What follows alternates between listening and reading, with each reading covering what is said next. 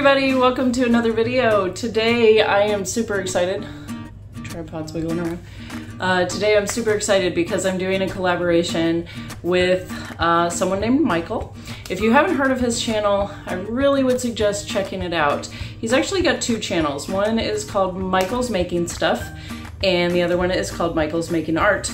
And I will link both of them in the description, but he does some amazing things. He's always using just wonderful bright colors, and he is always trying different techniques, kind of like me. And I've just really enjoyed his channel. So I asked him if he would do a collaboration with me and was super excited when he said that he would. And so I asked him if he would try this technique with me. He had never done it before. I've never done it before. I call it a balloon swirl, but let's show you what it is, see how this goes. Let's do some painting.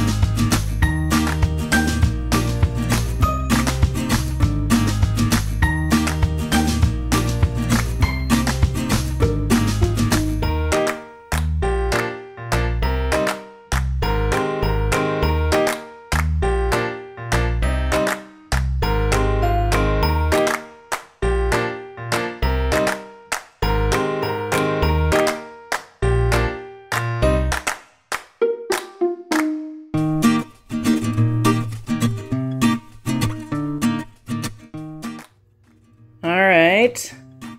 It's very different. It's a different technique, and I can see why it would take a couple tries to really get this one right.